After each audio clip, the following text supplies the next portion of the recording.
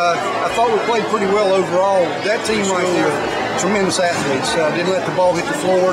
Defensively sound, well-coached team, and we had to grind it out. Our seniors really stepped forward today and showed the team leadership, and I was real proud of them. We're still very young.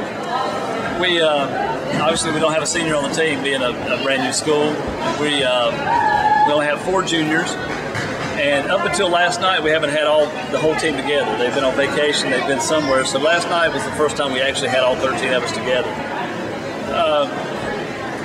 We're still growing. They've still got a lot of little mistakes that are killing us at big points in the game that are really hurting us. But I see a lot of potential. But right now, it's early in the season. We haven't started conference play. And I'm still searching. I'm using everybody. I've got 13 players, and all 13 of them are playing basically about the same amount until I find the 8 or 9 that are going to play consistently a lot of minutes on the floor. We had some very positive points. Courtney, of course, hit the ball down, hit the ball hard. Abby Allison looked good at the net. We're not being real aggressive. We're still very tentative on our swings, how we swing. They're going up looking to put the ball in play instead of looking to hit the ball down. And we're going to fix that. Hopefully as they get older and they become more experienced and they get more comfortable with where they're playing, I think we'll be all right with that.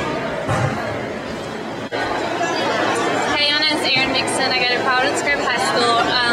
For New Year's School, they did it actually pretty good, and we competed with them. And we did it good overall. We got our hits down, our passes up, and we're doing good and we're working hard.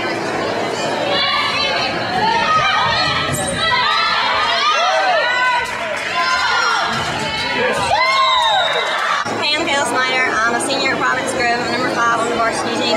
We've improved tremendously last year going 4th in the conference, and this year we came back and we're ready to play our hardest, and we've got some really good returners, and our JV team's looking good, and we're looking to retire our jerseys to them after this year, and they're going to keep a really good legacy here at Providence.